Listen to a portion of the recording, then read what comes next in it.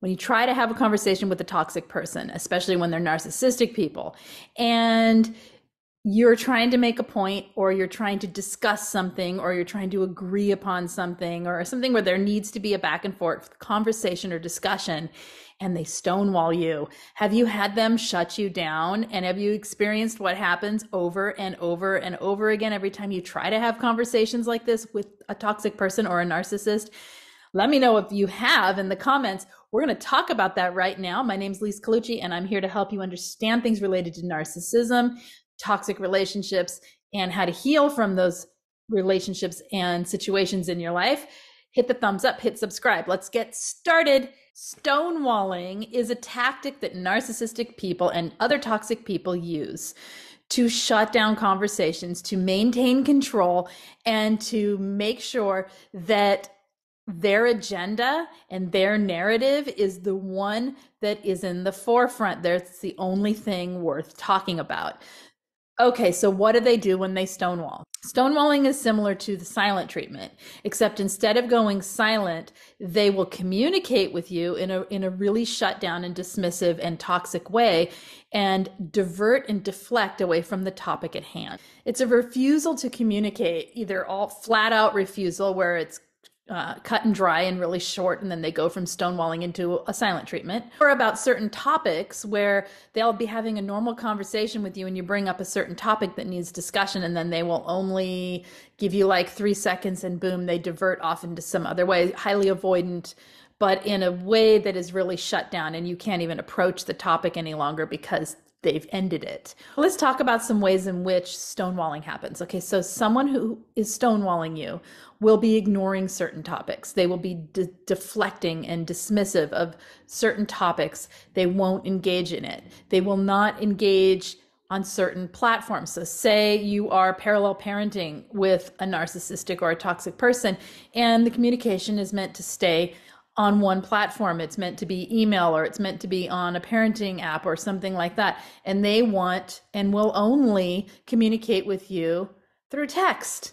They're not supposed to be texting you. It's already been determined. The boundary's already been set. So it's anything where they can push the boundaries, because what they're trying to do is throw you off your game. They're trying to take control of the conversation, control of the topic, so they can spin the topic around their own narrative about the topic, and then start coming after you about other topics, about other things. They're trying to divert you and basically spread a bunch of toxic and deflecting and distracting things, so you lose focus on the topic that you're trying to talk about.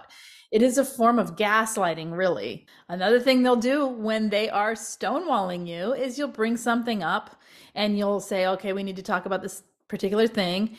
And they will say, there's nothing to say about that, period. Basically, that's it. Short, cut and dry, total wall goes up. They won't talk about it. There is no discussion. End of discussion. And they'll say that before the discussion is even started. So it's not like it's heated and it's been going on for days, right? They won't even approach it. They won't even talk about it. So another thing they'll do when they're stonewalling is dismissal and subject changing. And a lot of times they do that through word salad. Might bring up one topic, and instead of talking about that topic at all, they will use a bunch of word salad to flip your attention over here and start talking about something else. You go engaging in that, and your topic is completely forgotten, left in the dust, right? And then you're off chasing their word salad and their nonsense. They're always trying to control the narrative. They're always trying to control the entire relationship and everyone around them, so that everything goes their way, so that everything is coming back and the attention and the supply is going back to them. They aren't looking at situations the way you are. They're not looking at the big picture. They're not looking at what's best for other people, what's best for the relationship, what's best for you, what's best for them. They're only looking at what is best for them and how they can control it and manipulate it so that it goes like that, so that the whole world revolves around them. Another thing they might do, if you bring up a topic that is a grievance or something that needs change or something that you're trying to discuss to work through in a relationship, if they're your parent, if they are co-parenting, if whatever it is, doesn't matter, and you're trying to work through a situation, is instead of addressing the situation that you bring up, they will throw a bunch of grievances that they have against you. Basically, they will turn the finger and say you, and start pointing out things that are grievances that take your energy and focus to have to defend. And this is one way, especially when you have distance, when they can't get in your everyday life, that they can still maintain some control over you.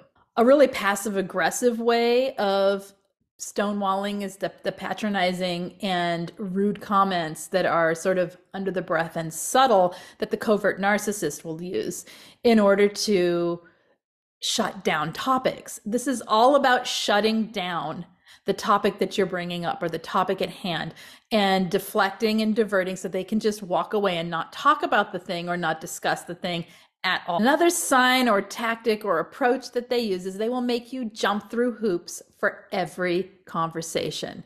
They will make every ounce of communication effort on your part just to get the basic answers, just to have basic information about things you need to discuss together if you have a need to be discussing things with them, right?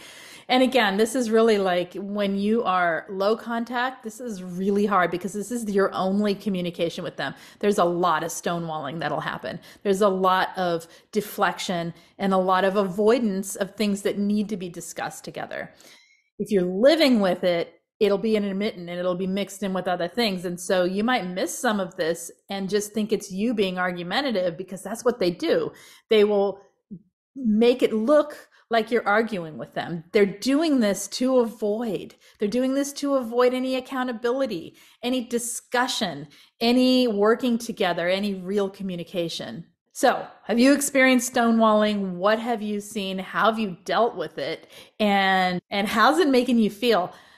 Let me know in the comments.